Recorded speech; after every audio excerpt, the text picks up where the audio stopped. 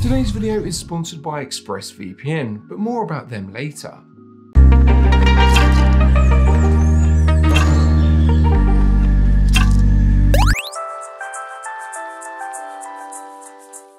Hi everybody and welcome to the Surface Interval in association with Mpora. So things not to say to another diver. Now, there are plenty of things that you shouldn't say to another scuba diver, many of which contain expletives that you shouldn't say to any human being, let alone specifically a scuba diver, but there are some scuba-specific things that you shouldn't say to another diver. So, to avoid any faux pas on a dive site or a dive boat, I wouldn't say any of these things on a dive.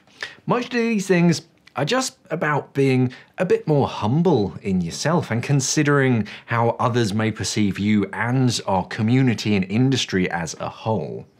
Some of these things are for new divers and others for experienced divers, things and statements that have been learnt over time, but honestly need to change because there's a certain amount of animosity in the diving industry, which if you're new here, you probably have no idea about, but let's jump in and talk about things not to say to another diver.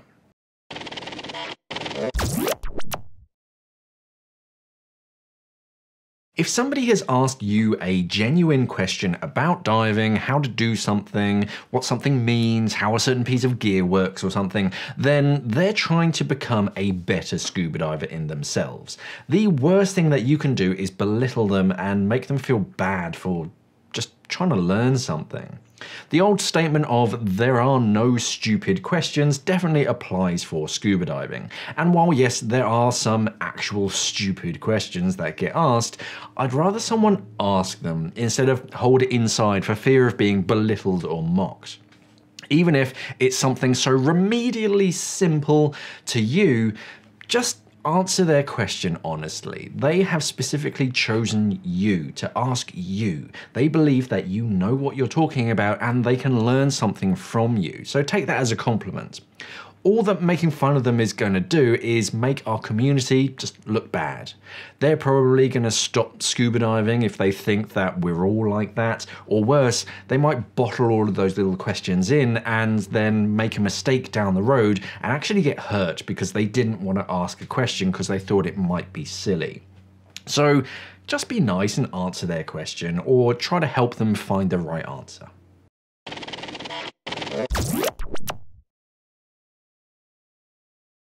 I've come across this at dive sites where a group of divers literally won't talk to you because you learnt how to scuba dive through a different or certain training agency. And it's just nuts, to be honest. They somehow think they're automatically better than other divers because they have a different logo on their cert card. Now, I've seen amazing scuba divers and truly awful scuba divers from all different training agencies. The little symbol on your cert card doesn't matter. It doesn't make you a good or a bad scuba diver. We seriously need to get over this toxic tribal mentality of "you're worse than me." Who cares what training agency you learn to dive with? What really matters is what you can do in and out of the water. And I've seen everything from graffiti actually written in the algae on a shipwreck belittling a training agency to a diver knocking someone else's gear off a bench to get their gear out. Literally standing in between two divers who were having a chat to end that conversation because one of the divers was of a certain agency. It's just sad, and it honestly just needs to end.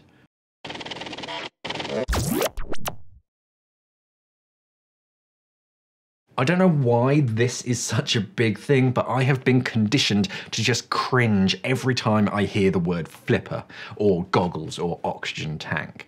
They're terms, they're close, but they are wrong terms. You hear it all the time on TV, movies, and in the news. Broadcasters, they're talking about a diver's oxygen tank. And whilst me and everybody else knows exactly what they're referring to, because it's technically wrong and highly unlikely that a scuba diver is diving with a tank of pure oxygen, you just kind of have to cringe. It's just one of those things. Because my instructor said, don't call them flippers, I then go on to tell other divers, don't call them flippers. It truly doesn't matter. No one's going to get hurt. No one's going to get overly confused. But it is better if you do use the correct terminology. You're just going to show that you're a bit green and if you don't use the right terms. On a dive boat, if you say something like flippers or something, then you'll get a lot of divers in earshot watching you in and out of the water, just to make sure that you don't hurt yourself because, yeah, you seem a bit green. So try to use the right terms if you can.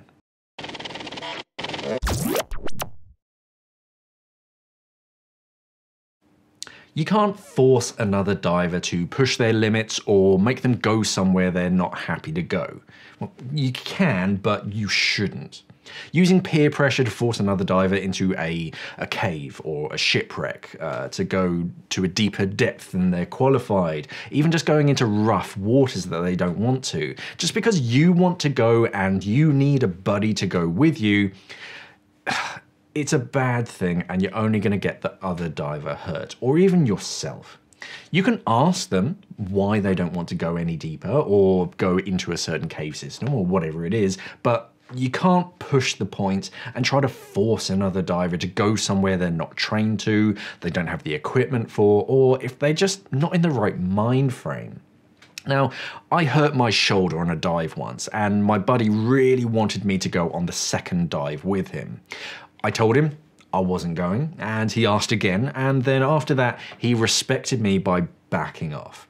If I'd have gone on that dive and sort of went with peer pressure, and then my shoulder had acted up, it could have ended really badly for me or one of the other divers. It's always better to skip a dive than to force it.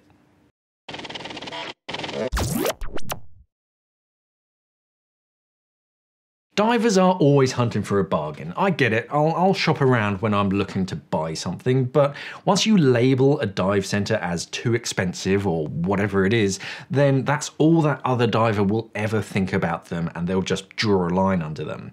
Let them decide for themselves. It might be that one time that you went to buy something, the dive center, the price hadn't been updated in a while, or gasp, the dive center was trying to make some money for once. Dive centers are closing left, right, and center because the competitive nature of the dive industry and the online industry slashes prices, so dive centers can barely cover costs at the moment. Sure, if a dive center is continuously unprofessional, they do a bad job servicing your regulators or whatever, then you don't have to go back there, but just because a dive center was a little bit more expensive than some obscure website you found online isn't reason to never ever go back or tell others to avoid that dive center especially. Let them make up their own minds, and paying a little extra now is worth it when your local dive center closes in a year's time and you now have to drive 30 miles to get an airfill. So there are a few things that you shouldn't really say to another diver. Obviously, there are other things that you shouldn't say to another scuba diver in polite conversation, but let us know of any scuba diving faux pas you may have heard on a dive boat, or anything else you don't think should ever be said during a surface interval. Thank you for watching, and of course, safe diving. Being safe and secure online is more important than ever, with more and more companies wanting to get a hold of your information and sell it to the highest bidder. This is where ExpressVPN comes to the rescue. They have over 3,000 servers in 160 locations spanning over 94 countries, and this list is growing day by day to help protect your online identity. Their VPN works on Mac, Windows, ISO, Android, and even routers. ExpressVPN even works with Netflix to help stream your media content. So say you're a massive Office fan and you live in the US, you can't access that show on Netflix. Well, using ExpressVPN, you can connect to Netflix in the UK, which has The Office, as of recording, so you can binge watch that for the millionth time. For our viewers as well, you can get an extra 3 months free when signing up to a 12-month package by clicking the link pinned in the comments. So if you want to stay safe on the internet and watch your favorite streaming shows, then you should really consider ExpressVPN.